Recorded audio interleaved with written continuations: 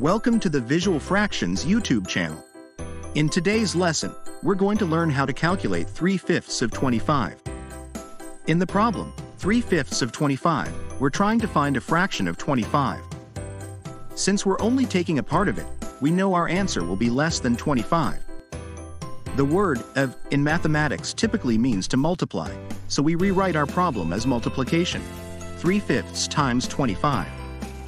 To simplify the calculation, we first convert our whole number into fraction form, writing 25 as 25 over 1. This transformation makes it easier to work with our numbers as fractions. Now, we proceed to multiply across. First, multiply the numerators. 3 times 25 equals 75. Next, multiply the denominators. 1 times 5 equals 5. We now have a new fraction, 75/5. To find the final answer, divide the numerator by the denominator. So, 75 divided by 5 equals 15. And there you have it. 3/5 of 25 is 15.